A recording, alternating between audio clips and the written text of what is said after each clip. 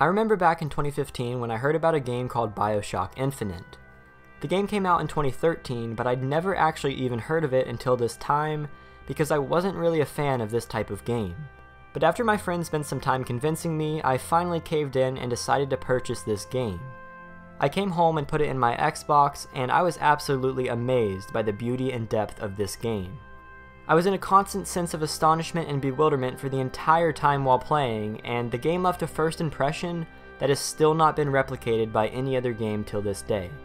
It was my favorite game at the time, and I enjoyed every second of it, all the way up to the very end.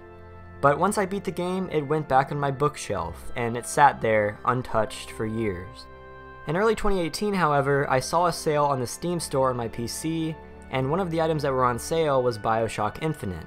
I looked at the game and was reminiscing on all of the good memories that I used to have in the game, and I decided to purchase it. Once I installed it, I began playing it, and I somehow felt the same exact sense of mystery and curiosity that compelled me the last time I played the game, over 3 years earlier.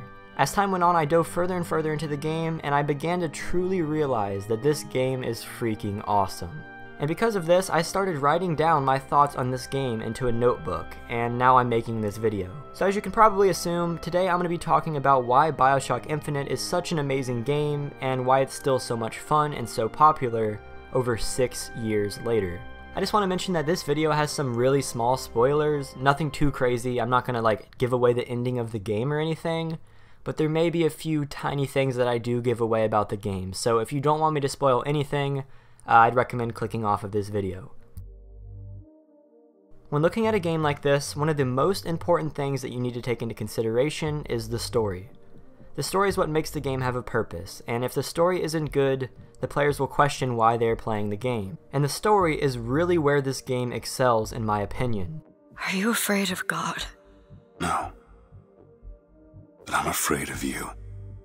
From the very beginning phrase that is spoken in the game, the player gets a sense of mystery. There's something about this game that creates curiosity, and makes the player want to keep playing to find out what will happen next. And there's always this sudden suspicion that something isn't quite right. It feels like something is off here, and there's a deeper meaning to every action that goes on in the world, and that all of it is leading up to something bad. And this is shown from the very beginning, when the player is thrown into the story of Booker DeWitt. All we know at first is that there's a guy named Booker heading to a lighthouse in a storm, and he's looking for someone. As Booker climbs out into the lighthouse, the boat heads off into the storm, and we know that something much darker is really going on. And the more we play the game, the more we learn about what's happening. As the player sees all this weird stuff that's going on, and sees how Booker gets launched into the sky, they're motivated to keep playing, where they can find out what these events are leading into. The story is just amazing in this game, and it does a great job at compelling people to want to keep playing. Similar to what I said about Borderlands 2 in that video, the game does an amazing job at making the player feel as if they're part of the story. Upon playing this game, you instantly get immersed into the life of Booker DeWitt, and even though Booker has no idea what's going on, the player doesn't ask any questions. Even though the entire premise of this game is super unbelievable, it still does a good job of making it feel real. The game instantly immerses you into the world, and that's what drives players to keep playing. More games need to take this approach and make the player feel as if they're part of the world and part of what's going on. It's one of those things that if done right, it can make the difference between a good and bad game. When you feel involved in what's going on, and not just like you're watching it from a TV screen, you care about the outcome and try to question what you can do to change this outcome. If you feel like you can't control it, and you feel like you don't really care, you're not going to want to try to change things, which is going to drive you to play the game entirely differently. More games need to take this approach and make the player feel as if they're part of the world and part of what's going on. It's one of those things that if done right, it can make the difference between a good and bad game.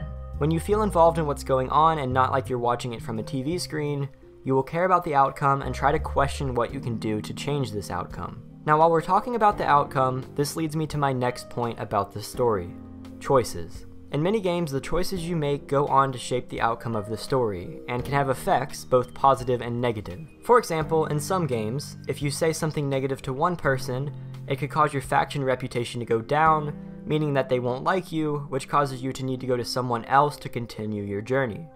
And don't get me wrong, this is a great thing. Without choices, games like Fallout wouldn't be the games they are today, and they would just feel entirely different and probably not as fun. People love choices because it allows them to do whatever they want. Choices in this game, on the other hand, are much different. In BioShock Infinite, the game gives you the illusion of choice. You can make choices in this game, and they seem like they're going to be super important.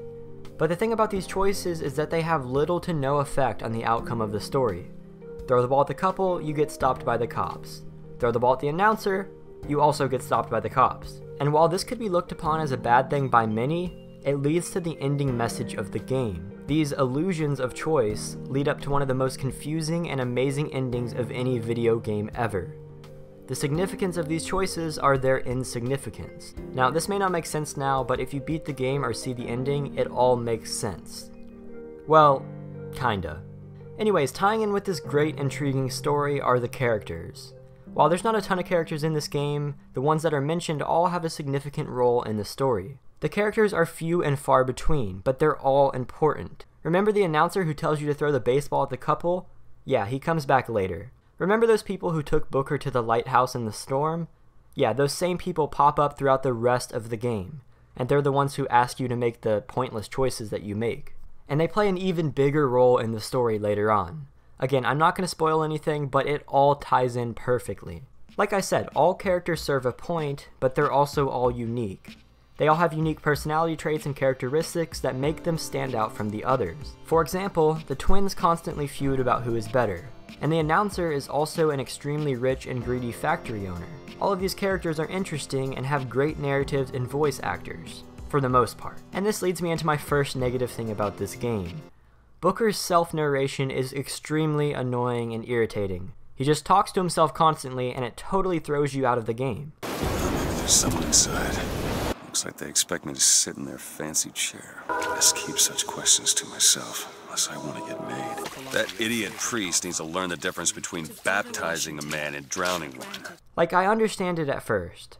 If I was randomly being launched into space for no reason, I would also be telling myself to stay calm. But narrating every freaking detail is so freaking irritating. Ah, I see, there are 4 coins sitting on the ground. Looks very interesting. I need to use the bathroom. Maybe there's just no other way to do it, since Booker is alone most of the time, but I just feel as if it's unnecessary and draws the player away from the story. Let me know what you think about this in the comments below, because I'm really curious.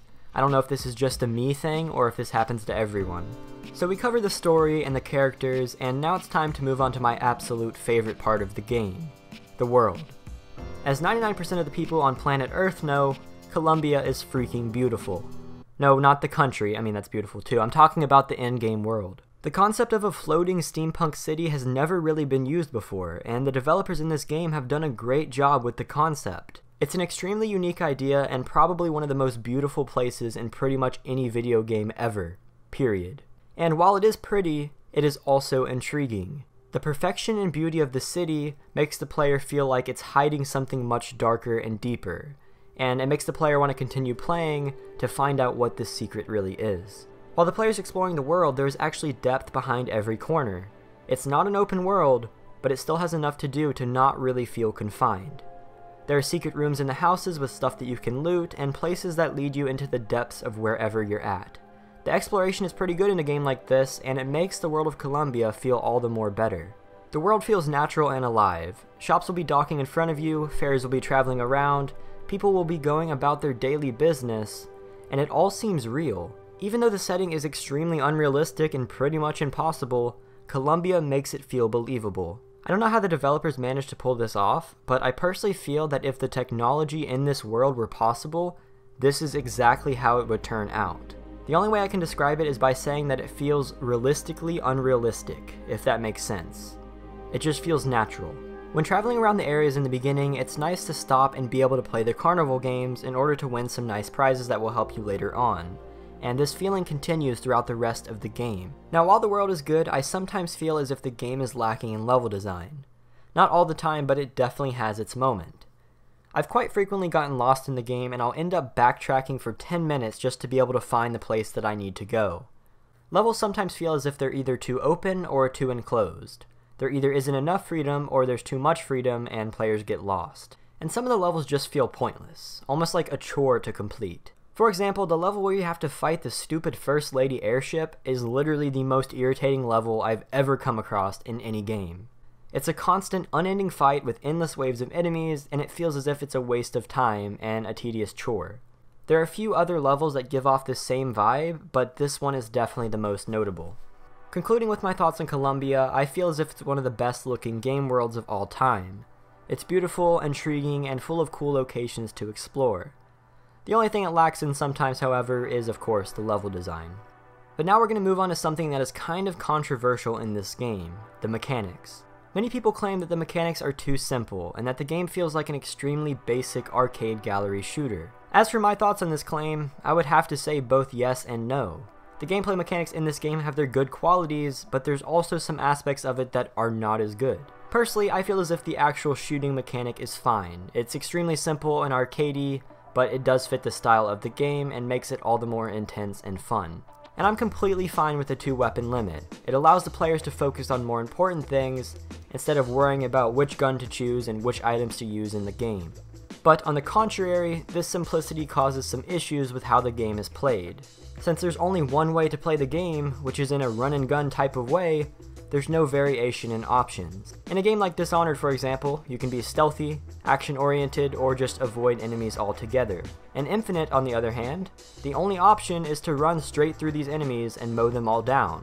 There can be pros and cons with this system, so your opinion is based on how you look at it. And since I'm kind of in the middle with the gunplay aspect, I'll have to give it a solid meh. Another important mechanic in gaming is of course the movement system. And the movement system in this game is honestly great and satisfying. It serves its purpose without being too crazy. Ground movement is simple and keeps everything running smoothly without adding any unnecessary elements. The Skyrail experience of the movement system is extremely unique and amazing, and it just feels great when you're sliding on the rails or jumping from hook to hook. It's a unique concept and the game does a great job at executing it. Melee combat is smooth and simple as well, and when combined with the skyhook takedowns, it just makes it all the more satisfying. And vigors are the perfect touch, and when you're tired of running and gunning, you can always switch to a different vigor and use it to your advantage. It all just ties in together perfectly and makes the game feel very polished and complete. When combined with all the other stuff in this game, it just makes it a true masterpiece.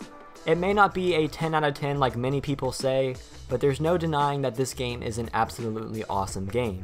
People still play it and still have a lot of fun while playing it. Considering that it's been out for this long and people are still active in the game, obviously they did something right. So what are your thoughts on this game? Do you like it? Is it overrated? Let me know in the comments below. Anyways guys, that's going to be it for today's video, so I hope you guys enjoyed. If you did enjoy this video, feel free to leave a like and subscribe to the channel, and maybe even share it with your friends if you're into that. Now before you go, I just want to mention a little announcement. I've recently created a Patreon, and if you don't know what that is, it's basically where you can back me in exchange for certain rewards. There are custom Discord ranks, access to special giveaways, you can get your name in my videos or in the description, and a couple other things. I'm also starting to do something new on there, which is that I'm going to be releasing my video scripts along with the handwritten notes for all of my videos from here on out. So if you guys are interested in more of like a behind the scenes of how these types of videos work, that is definitely the place to check it out. Anyways guys, like I said, thank you so much for watching. I'll see you guys next time, and peace.